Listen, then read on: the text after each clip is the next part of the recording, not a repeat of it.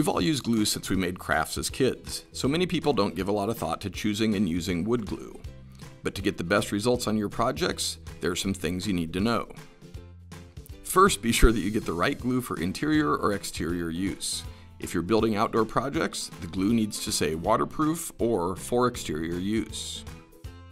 Whatever glue you're buying, resist the urge to buy the large economy size, unless you'll use it all fairly quickly. Wood glue is only good for about 2 years. After that, it loses holding power. So it's a good idea to buy smaller bottles, then write an expiration date. Just make it 2 years from purchase.